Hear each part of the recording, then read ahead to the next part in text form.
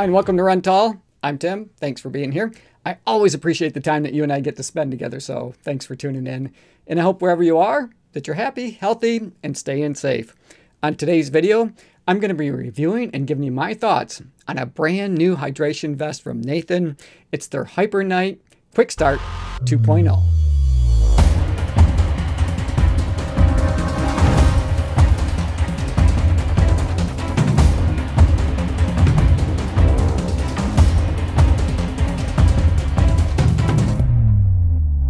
Now, before I get into it too far, I do want to get a disclosure out of the way. The Hypernight Quickstart 2.0 hydration vest by Nathan was sent to me for the purpose of review. However, no one's paying me to make the video. No one's telling me what to say. And no one has an opportunity to preview my thoughts before I share them with you first here on YouTube.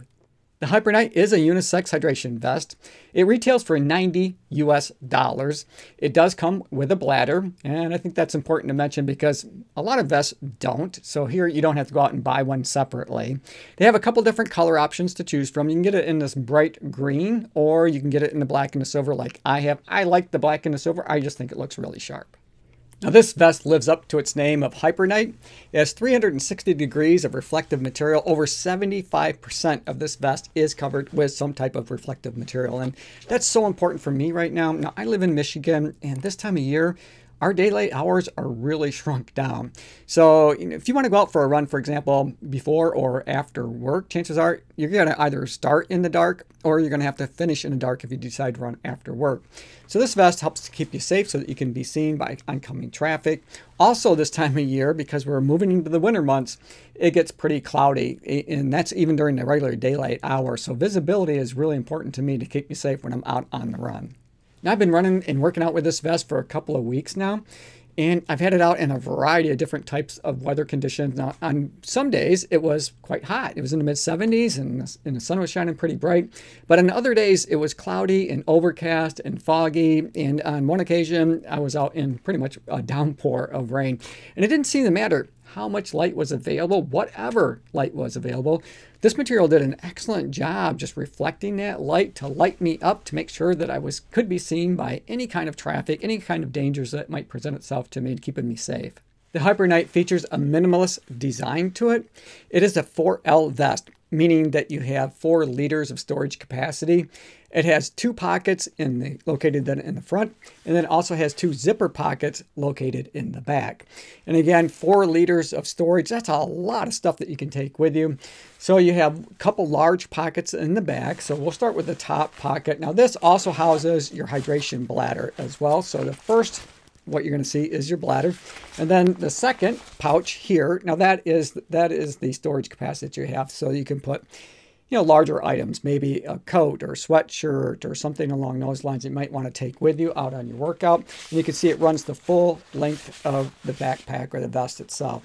And then you also have another zipper here toward the bottom. And this might be a good place to keep other things you want to have, pretty quick access to, maybe a pair of gloves, something along those lines. Now for me, I'm always carrying an action camera with me because, I do create content for YouTube, and it's primarily a running channel, so I typically always have some type of selfie stick and action camera with me. So this is a great place that I can store that and take it with me out on the run. So when I'm not filming, I don't necessarily have to hang on to it the entire time. So you've got a couple of nice places to store some things in the back of the vest, but you also have a couple of pockets located up here in the front. Now this is where, in the first pocket, where I might keep some nutrition, and here you can see that I've got a gel here. But then you also have on the side a place where you can keep another water bottle if you want to take more water with you. And we'll talk about the size of the bladder here in just a second. And then on the other side of the vest is another zipper pocket. And this is the 2 pockets. So you have the one where I like to keep my nutrition, and then a zipper pocket on this side that you might want to keep something like your electronics. So maybe you have an MP3 player that you're taking with you. In this case, you can put your cell phone on this side of the vest if you want to. Now, I have an iPhone 13 Pro, and it fits in this just perfectly. There's not much room to spare, but I like that because that means it's just not going to bounce around. It's going to hold in place really well. Now, in terms of the bladder, We'll talk about that for a minute. It does have a screw on top. It's a wide mouth bladder, so it's easy to fill up. You don't have to worry about that at all. I usually am using water bottles to fill up my water, my bladder. And I normally just take about 2. Now this has a capacity of 1.5 liters. I rarely take that much water with me, but there have been some occasions on those really, really hot summer days, especially if I'm going out on a long run that might be up to 3 hours or more, I will fill it to the max and take it with me. But typically, I'm only got about 2 water bottles full in here. So somewhere around 32 to 34 ounces of hydration with me. Typically, it's just water, but sometimes I have some other type of mix in there as well, just to keep my electrolytes up. And then you have a hose that comes around. It's got a long hose, but you can customize that. And they do have directions on their website if you want to cut the hose down to make it fit you. The only thing that I did from when I got this right out of the box is I moved the hose from this side of the vest over to this side, and I have it draping down and then clipping up on this side. And for me, that works really well. So this is the length that it came. I haven't cut this down at all.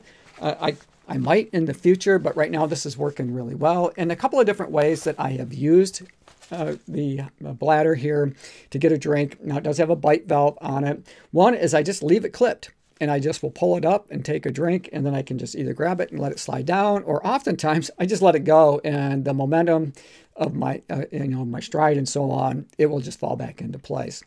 The other option that I found to be really convenient, and I used this when it was raining because I was getting drenched and downpoured, and the plastic clip here combined with the rubber hose, it didn't slide very well in that clip to be able to take a drink by just pulling it up, because it wouldn't fall back down.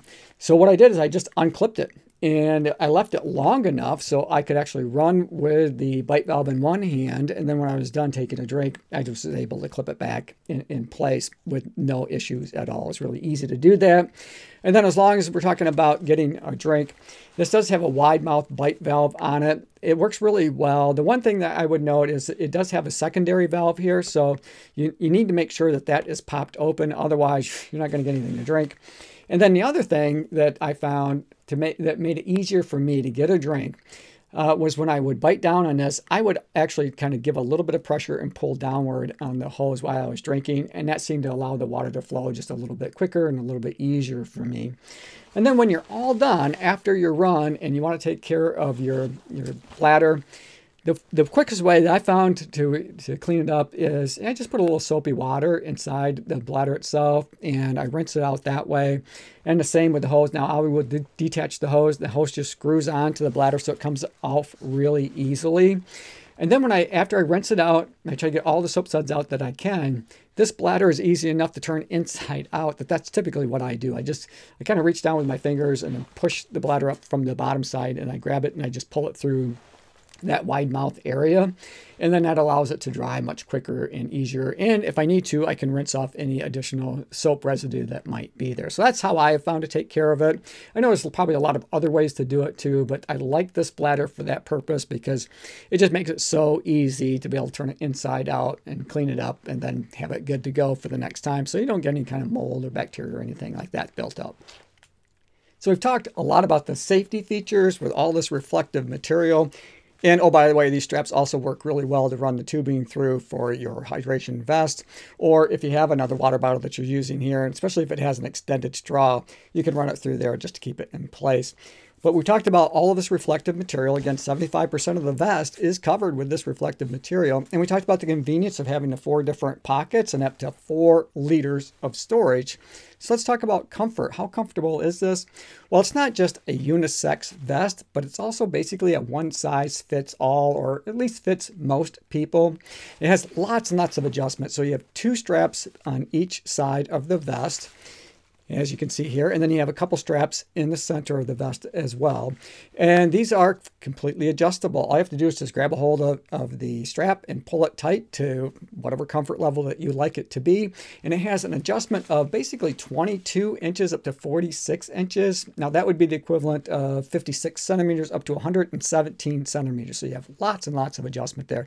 I really like that. Now, I'm a smaller runner, so you can see I have a lot of excess material here in terms of strapping.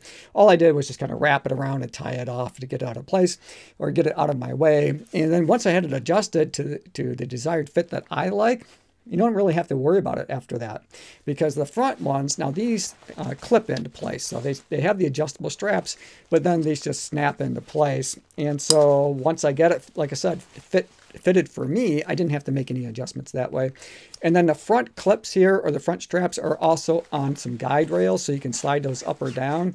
And again, so that you can find the right fit for you. So I found this to be super comfortable in terms of the fit, and it just became kind of a part of me. In many ways, I just kind of forgot that I was wearing it. And that doesn't always happen when you wear a vest of some sort.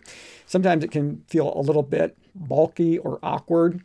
And this one just, you can get it to fit exactly the way that you want it to. So I really appreciate that about this vest. I love the comfort of it. The only thing that I would note is the first time I ran with it, I probably had to side cinch down a little more than I should have, because when I went to take a nice deep breath, I could feel it on my rib cage. But that was a quick adjustment and I was good to go. And I haven't had any kind of comfort issues with this at all. So let's talk a little bit about the material. It does have some wicking material here. It's soft to the touch. And even on those rainy days or days when I was quite warm and sweating a lot, I didn't have any kind of chafing. So it's really comfortable to wear in terms of the material, you know, being up against your skin. Another great feature about the Hypernight that I really love is there are plenty of times when I might be going out for a workout or a run where I don't need to take necessarily the bladder with me. So it's easy to remove. So as you can see, they have just a couple of Velcro straps here. All I have to do is just unvelcro those straps. You can just grab a hold of the bladder and pull it right out.